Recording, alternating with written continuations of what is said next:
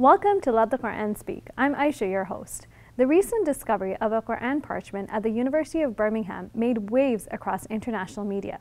The parchment dates back to at least the time of the third caliph of Islam and is almost identical to the Quran in circulation today.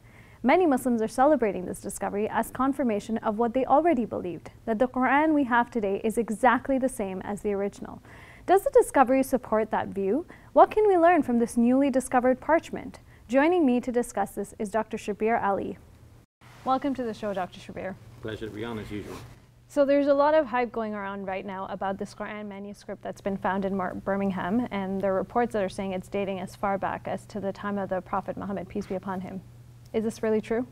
Well, so the carbon dating would suggest that according to the carbon dating results, with a 95% accuracy, this goes back to the period of time between 568 to 645 of our common era. Now, carbon dating by its very nature gives imprecise results. So it's a statistical result. It says that with a 95% accuracy, this is the range of values anywhere within this period. Now, the last date that is mentioned, the later end of that range, is 645. This is 1 year after Uthman's caliphate began. And the significance of this dating is in the fact that it overlaps with that early period, the period at the time of the Prophet Muhammad, peace be upon him, the early caliphs, and now into the caliphate of Uthman radiallahu an. So how true is it that they're exactly the same? Because the reason I'm asking this is because I remember growing up, we used to pay broken telephone, and by the time it got to me, the message would be completely different, and a lot of articles are saying it's almost exactly the same. Yes, and this is why it is of such great significance. First of all, it's exciting for Muslims, and second, it's of great interest to academics, because rather than the results of a broken telephone, we are seeing here an accurate transmission of the text, in that what has been discovered there in Birmingham is a manuscript, only 4 pages to be sure, but nonetheless pages that correspond to the Quran as we're reading it now, as far as the consonantal text is concerned. I have to explain that, what is meant, what is the difference here. But the significant difference that has been found is that whereas in our present copies, some of the alifs would be written in to make the word more easily pronounceable. And alif is a letter in the Quran? Alif is the first letter of the Arabic alphabet, and this is often used to indicate a long vowel.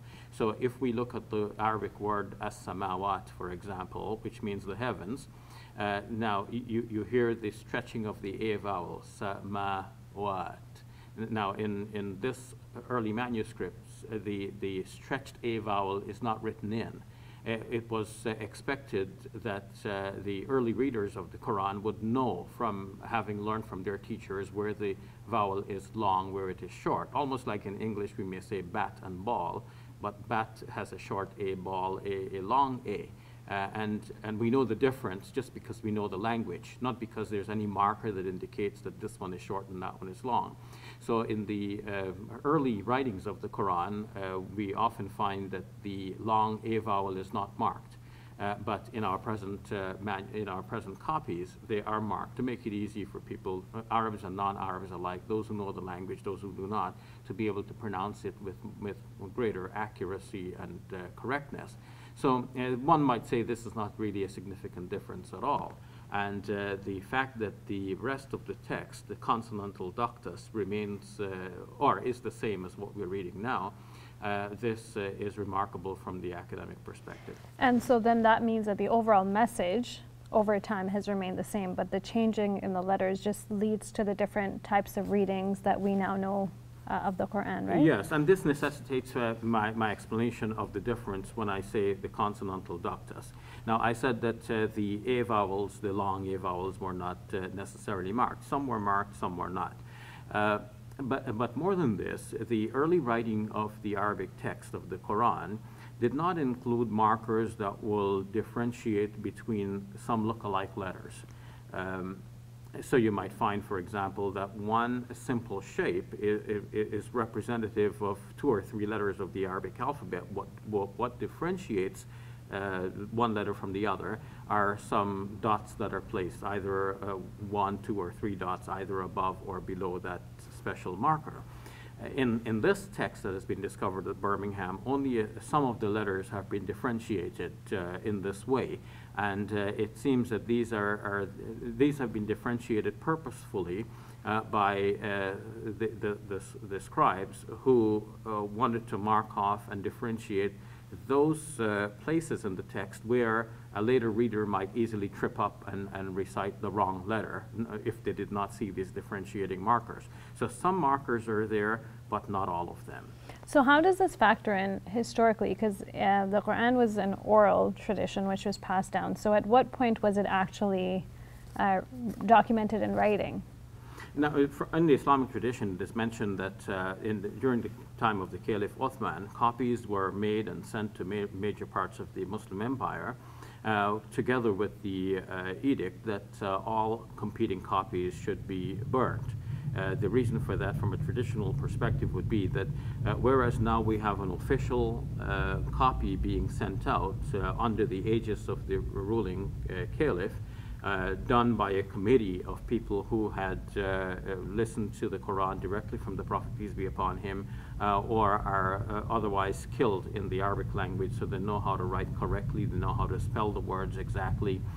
So when it is done by a committee under a supervised structure and with the input of many of the companions of the Prophet, peace be upon him, it's done in a very public way with an open call for anyone who has any information about the Quran to come forward with it. Now, that obviously would be more reliable than any copy that has been made by any individual, no matter how good or how pious that individual may be. The collective work is obviously going to trump that. So rather than have copies in circulation which may actually contain errors, because if it's written by one person, that person may have actually made an error in copying. We know this. It's not only broken telephone by word of mouth, but even if you're copying a text that is there before you, you can make mistakes in copying it, because the eyes grow tired, the hand grows weary, mind wanders, and sometimes people write a line twice. Sometimes they miss a line, and so on. So to avoid the possibility of erroneous copies being in circulation, the caliph issued the edict that other copies should be burnt, and only copies now made from this new, the supervised production should be in circulation. And we also know in the Muslim community, there's also a tradition of memorizing the Holy Quran as well, right? Yes, this tradition of memorizing the Quran survives to this day, and we can find thousands of memorizers in a small city such as the city of Toronto. And they often demonstrate their skill, not for the purpose of demonstration, but for the purpose of worship during the month of Ramadan, when in many of the major mosques they can be heard reciting the entire Quran from memory, a portion per night, until during the month of Ramadan, the entire Quran is recited from memory. This is a very fascinating discussion. Thank you, Dr. Shabir. You're welcome.